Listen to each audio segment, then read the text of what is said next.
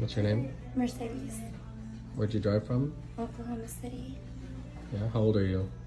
30. You're 30. Okay. Who's this person you brought with you? My boyfriend. The love of her life. The love of her life. So what happened to your teeth? Well, I just never took care of them. Sugar and... Yeah, and soda, mostly. I'm just not taking care of them. You smoke? No. Never? Mm-mm. I wrote you and told you I'd honestly feel less embarrassed if I said I lost them to drugs.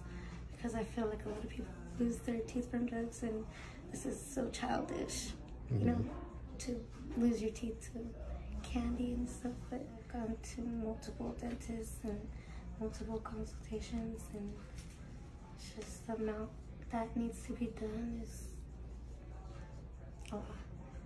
Can I see you? Smile.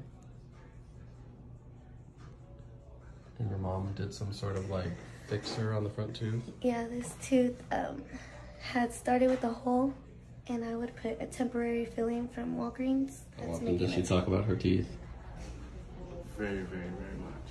Yeah. Like, maybe there's not a day goes by that she doesn't talk about it. Really? Dreams of either getting my teeth fixed or them falling out. It's either a good dream or it's a bad dream. Right. Well, I think today we should make it a good dream.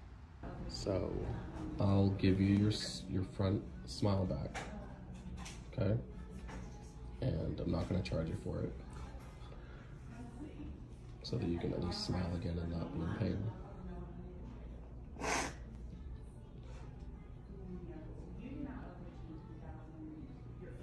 Sorry. We can blame the sugar and stuff like that, but a lot of times our parents don't teach us, you know, how to brush, or they don't bring you in, you know, to get your cavities filled. I just don't think that it should be a lifetime sentence for it. Sorry. But, did you like that? I just didn't think that it would happen to me. You're doing a really wonderful thing. Well, I mean, after you're done having kids, you can send me nudes or something. What? I don't know what to do about you. I just think that that's kind of a nice trade-off. I mean, she may look good afterwards or not. You are so hopeless. Oh.